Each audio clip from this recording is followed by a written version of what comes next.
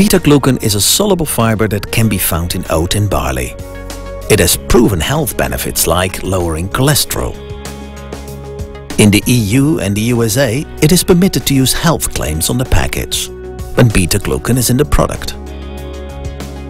A disadvantage of beta-glucan is its effect on milk proteins. In the presence of beta-glucan, caseinate is sensitive to flocculation. Sisterna sucrose esters are known for their stabilizing effect on proteins. Sisterna SP70 can stabilize the milk proteins against coagulation when beta-glucan is added to the milk. Without sucrose esters, milk that is pasteurized with beta-glucan separates due to flocculation of the proteins.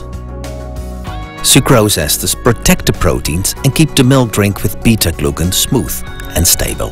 Beta-glucan increases the viscosity of milk. 0.5% beta-glucan creates a viscosity comparable to yogurt drink.